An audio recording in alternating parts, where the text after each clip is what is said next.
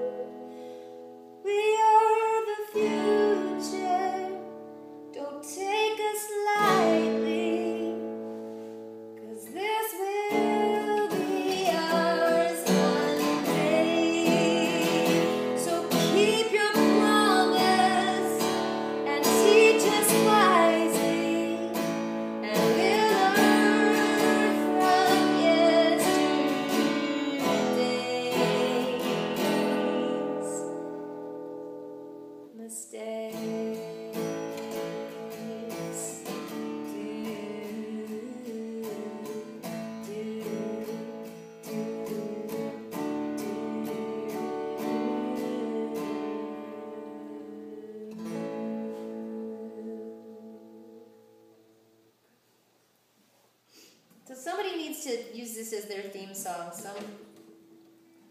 Some gun control foundation, some kids charity, something. Somebody needs to use this song.